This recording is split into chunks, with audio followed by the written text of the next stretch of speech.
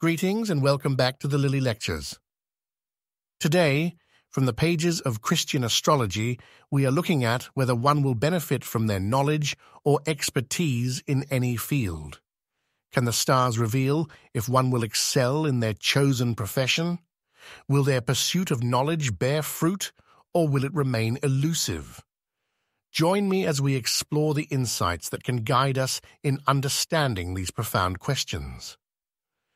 Give the querent the ascendant, its lord, and the moon. Look at the ninth house and any planet positioned there, as well as the lord of the ninth, which signifies the desired field of knowledge. Determine whether the lord of the ninth is fortunate or not, and whether it is oriental or occidental. Consider its placement in a cadent, angular, or succedent house, and whether it forms a harmonious sextile or trine aspect with the lord of the ascendant. If there is reception between these planets, it further strengthens their positive influence. Next, examine the aspects between the lord of the ninth and other planets.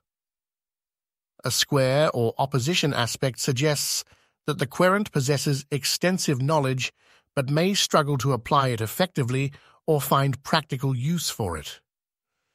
If a malefic planet aspects either the lord of the ninth or the lord of the ascendant, it indicates that despite the querent's earnest efforts, they may not achieve the desired level of knowledge or expertise.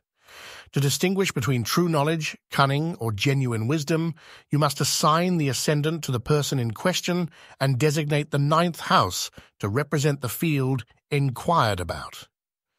If there are benefic planets present in the ninth house, or if the lord of the ninth house is in a fortunate position and also forms an aspect with the lord of the ascendant, it suggests that the individual possesses knowledge.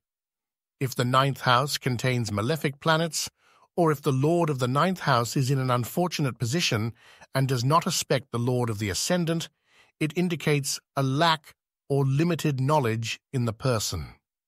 Another factor to consider is the condition of the moon and its relationship with the lord of the ninth house. If both the moon and the lord of the ninth house are applying to benefics, it signifies the existence of knowledge in the individual. However, if they are applying to malefics, it indicates a lack of knowledge or wisdom.